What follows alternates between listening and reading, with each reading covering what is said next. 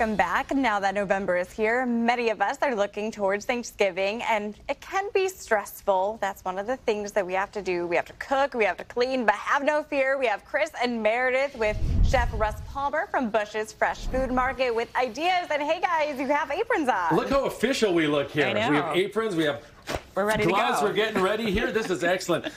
Chef Russ, thanks a lot for coming in here this morning. Really appreciate this. Thanks for having me. First off, before we get to this little demo, tell us about all the awesome stuff going on for Thanksgiving at Busch's. Yeah, sure. We have amazing selection of sides for Thanksgiving. All of them will be available the week of Thanksgiving. And we have, as you can see here, the Brussels sprouts, roasted potatoes, mashed potatoes, sweet potatoes, and of course, green bean casserole. I can't wait till the week of Thanksgiving. I know. This looks so good. Okay. And this is so tempting. It's all ready to go. You don't have to make this. That's the best part, I think. That's the best part. So, Russ, you have us doing some chores this morning. Walk us through what we're doing. Yeah, so we're going to make one of the holiday sides. It's roasted butternut squash, as you can see we have here. We're doing a little salt. Can I put a little in there? Yeah, you sure All right. can. I like it Pepper salty. and some canola oil here. Trying to keep my sodium levels up. Yeah, sure. So you're going to roast some butternut squash. And as you see, there's a whole one way over here, and I've got some cut here.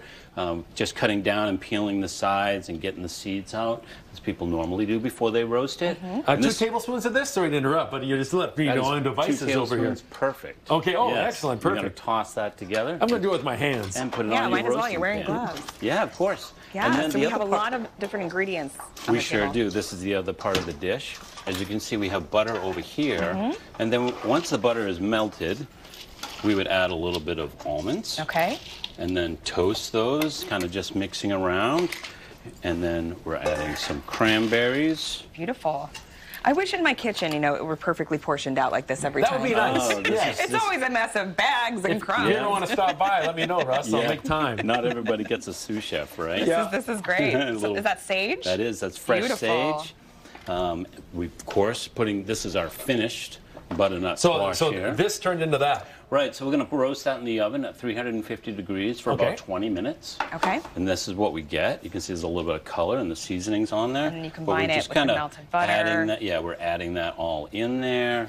But basically, once we have that all in there, we're adding a little bit of maple syrup. Oh, nice Ooh. touch. Right?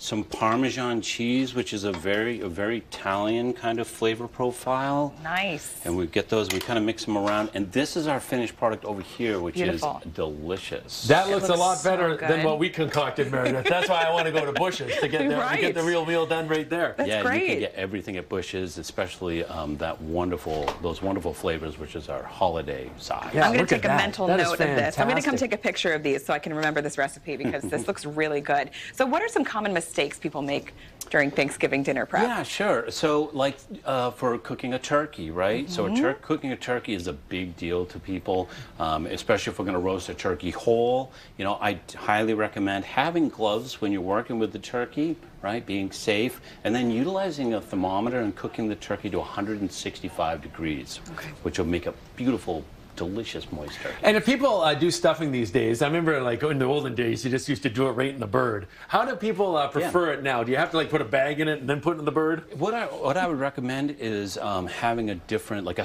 side casserole dish. Put your stuffing in there, and maybe when you start roasting it, cover it with the aluminum foil for a while and kind of have some broth in there, but cook it separate from the turkey. Separate, all right? That's Yeah. good advice. Okay, so Busch's, what are you up to? Like 16 locations now? We are 16 stores, Metro Detroit and Ann Arbor. Okay, once find it again, when's the everywhere. Thanksgiving stuff available? And if they want to order it, pre-order it, how do they do it? They can go online, bushes.com. You can also order in store, and of course, you can get everything you need for your Thanksgiving dinner. You know, Chef yes. Russ, you almost convinced me to make my own squash for Thanksgiving. But not enough to not go to Busch's and just buy it, okay? I got It that. looks so good, It doesn't looks it, great. Meredith? This all looks beautiful. Yeah. Really nice ideas. Thank you. All right, Thanksgiving still what?